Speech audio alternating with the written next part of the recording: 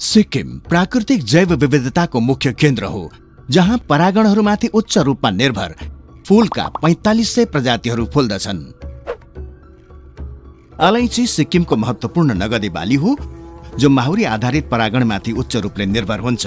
प्राय फूलहरूमा भनभनाउने दुई प्रजातिहरू भमरा र माहुरीहरू विशाल अलैँची बगानका बालीहरूका लागि परागणक हुन्। भमरा प्रभावी छ र ताजा फूलमा रसको साँगुरो नलीको लम्बाइमा केही रूपान्तरणको कारण यो एकमात्र प्रमुख परागणक हो।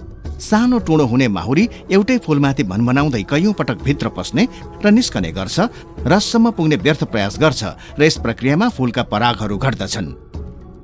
जबकि ठूला भमराहरूका लामा टुँड फूलभित्र पस्छन् र रस चुस्छन् अनि अर्को फूलमा भनभनाउन जान्छन् र यस प्रक्रियामा परागहरू प्रभावी ढङ्गले सार्छन्।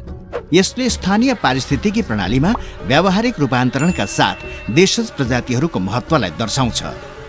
एक वैज्ञानिक अध्ययनमा दावी गरिए अनुसार सिक्किममा अलैँची बगानको परागणन दक्षता घट्दै गइरहेको छ, किनभने 70% फूलहरू परागण बिना नै रहन्छन्। तसर्थ यस्ता परागणक एजेन्टहरूमा सिक्किमको कृषिगत स्थिरतामा सोझै योगदान गर्ने क्षमता छ र यसरी कृषि जैव विविधतालाई सहायता पुर्याउँछ।